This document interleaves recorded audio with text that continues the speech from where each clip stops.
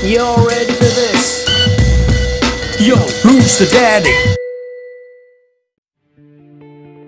Easy guys, Dom here from Cringy Dad Gaming. So recently I installed the Elgato HD60s capture card on my PC, and I noticed ever since that I was getting this echoey audio, which was horrible. One thing I did find that did help with that a little bit was adjusting the volume. By turning the volume down a little bit, it did reduce that, but it was still there and it was still really annoying. I did search YouTube for videos and I didn't really come up with anything. I ended up figuring it out myself and just thinking that I would actually share this with you guys now. So when you've downloaded the game Capture HD, you would have also downloaded the sound capture as well. This is what the actual problem is. And for me, as soon as I went to this section here where it says assign Elgato sound capture as your system's, I think it's the system's kind of default player, as you can see here.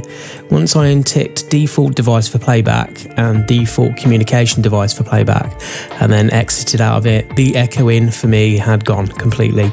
So if that fixes it for you guys, please do like, comment and subscribe, and if you've got any questions, pop them in the comments and I'll catch you guys on another video. Thanks for watching. You're ready for this? Yo, who's the daddy?